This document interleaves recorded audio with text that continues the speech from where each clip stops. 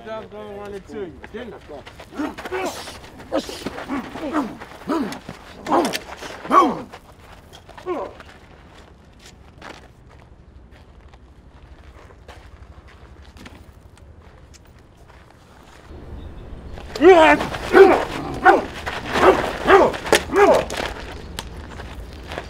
Be slow.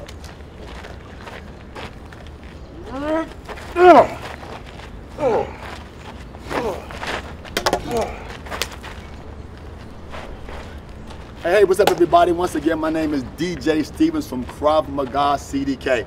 Today we're talking about defenses against a stick. In this case, it's a baseball bat. Let's talk about the advantages first of the stick. One of the advantages is the distance. He does not have to get really close to me to strike me. The distance is a big advantage of the stick. Another advantage is the fact that it's a blunt object. If he hits me with a blunt object, it'll probably do more damage than if he hit me with his own hand or leg or arm. So those are two advantages. Let's talk about the disadvantages. One of the disadvantages is the opposite of one of the advantages, of course, and that is the fact that if I'm really close to him, it's hard for him to hit me with the stick. Right? It's hard for him to hit me with the stick because I'm so close. Another one of the advantages, if he swings and he misses, it takes a while for him to get into the position to throw another attack. So those are two disadvantages, and we also have two advantages. So what a defense is going to do is try to address those immediate danger. Now, the first thing I want to do, if I have room to get away and run and stuff like that, I will. But I don't want to turn my back to him. I want to give him any opportunity to strike me or hurt me more. So in this case, I'm going to close the distance. I'm going to use the fact that he has to wind the stick up to get power. At that point, I'm going to come in and close the distance. Now, just in case I'm late, in Krav Maga we always train so that if we're late, the defense also works. So I'm going to make what we call a wall of defense. I'm going to create a wall here, so if he swings from my body, it ends up hitting my arm. Making sure that my elbow is not out, because if he hits my elbow, it's going to be bad for me. So my elbow is going to be in, my thumb is going to be up. My shoulder is also going to be up, so if he goes to my chin, it'll hit my shoulder. And of course, my hand will be up, so if it goes to my head, it'll hit my hand. Now, of course, I don't want to get hit at all.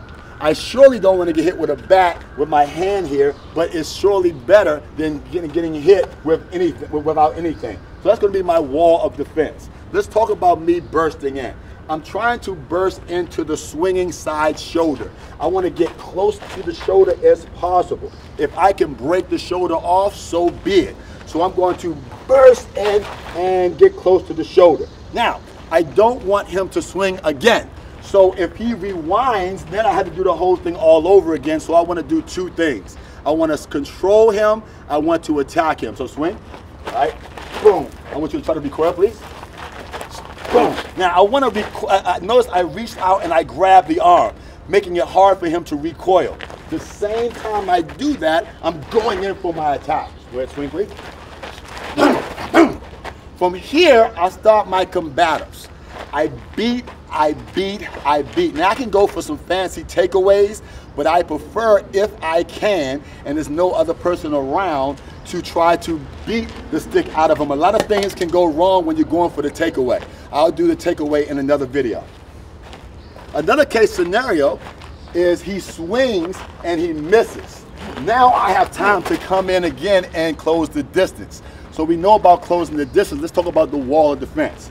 In this case, I created a wall of defense. My hand is here. I'm going for his tricep and his arm, stopping the second swing. You can swing. Now, from here, I have to quickly try to get control of the swinging arm. I don't have as much control here, but I can go to my combatives faster. I grab the arm. I'm standing out so you can see me, but I grab the arm and I immediately go into my defenses. Boom, boom. Now, on this side, I need to do a takeaway, and here's why. Swing, miss. From here, he can switch hands real fast. okay? And now I have to go all the way over here to try to do another takeaway. So I need to do a takeaway real fast. Talk about the takeaway. So boom, I'm coming in, boom, I need to get control over the weapon. Once I have control over the weapon, I'm making kind of a circle motion. Hold it tight. I'm making a circle motion to take it away. I can also use my knee to help. Once I get the weapon, I can use it if I have to and do whatever I have to do to go home safe. That is our stick defense, or a defense against a baseball bat swing at Krav Maga CDK.